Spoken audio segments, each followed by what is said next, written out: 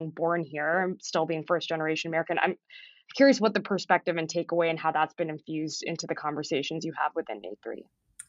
Yeah, I would just say in the early days of Neythri, we actually started by organizing get-togethers of South Asian women we knew in our homes. It was very informal. It was when we were trying to actually scope out what this community would like to see. And the overwhelming feedback we received from the women who attended these gatherings was, I've never, ever been in a space before with other South Asian women where we are talking about our careers, our professional ambitions, our leadership, what we're going through at work, and that's just a space that's never existed. And so Wow. it's been recognized from the beginning that we're creating this new space and that we are expanding the social fabric of what we're used to in the South Asian community. So it's very much been a part of our DNA. We recognize Yeah. that. We try to weave in that cultural context everywhere we go.